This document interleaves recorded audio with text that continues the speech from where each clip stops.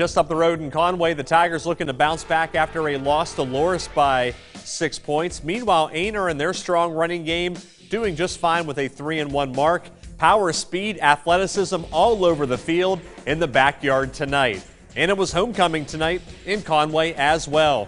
Trench battle for most of the game. Aynor led 8-7 after 3 quarters. Fourth quarter, Aynor in Conway territory. Daniel Stanley chased down by some Tigers. The ball's going to hit the deck here. Moses Freshly picks it up, and he is going back the other way. Scoop and score, 75 yards. Conway up 15-8. Later in the fourth now, Aynor driving second and goal. Stanley keeps it himself.